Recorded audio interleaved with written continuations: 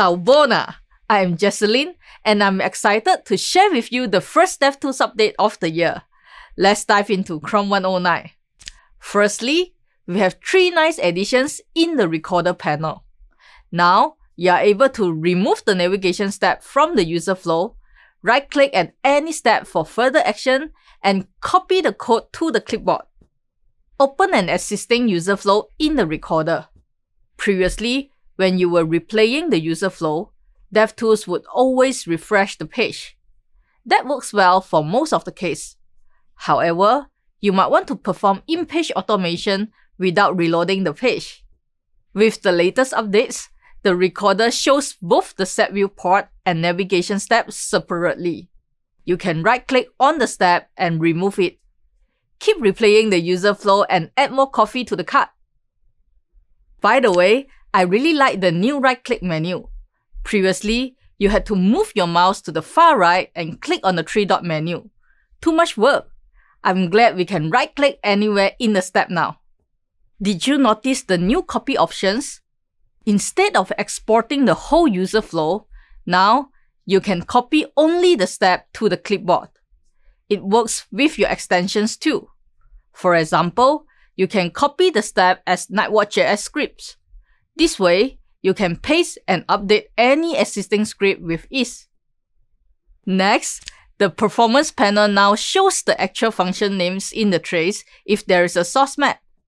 For example, in my code, I have a say hi function and a take a break function. However, this is not what the browser reads. The file is minified during production. Open the minified file, the say hi function becomes N, and the take a break function becomes O.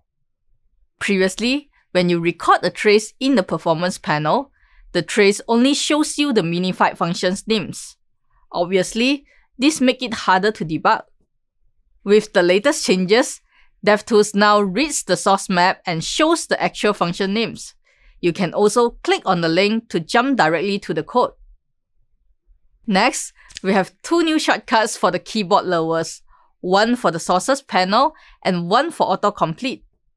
When you have multiple files open in the sources panel, you can switch between them using function, command, arrow up and down in macOS.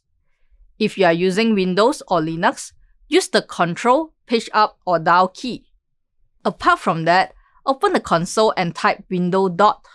You can use the arrow up and down to navigate the autocomplete list.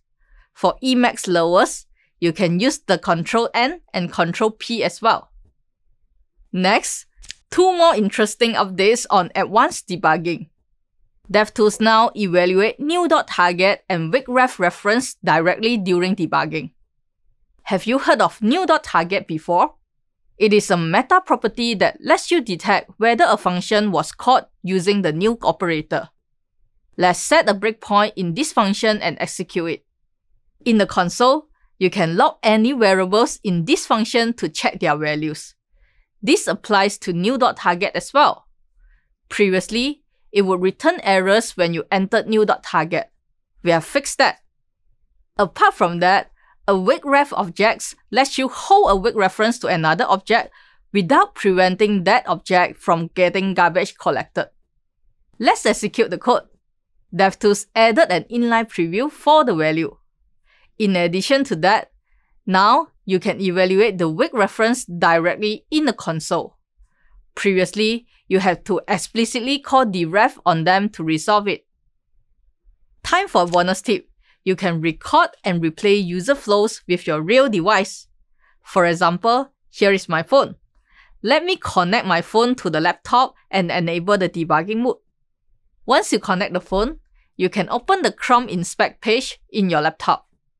Look for the tab you want to test and click Inspect to open it. Open the recorder and start a new recording.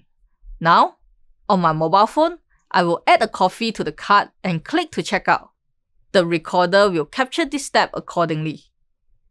Alright, that's all for today. Remember to visit my blog post for more details with the links below. Thanks for watching. See you soon. Ciao!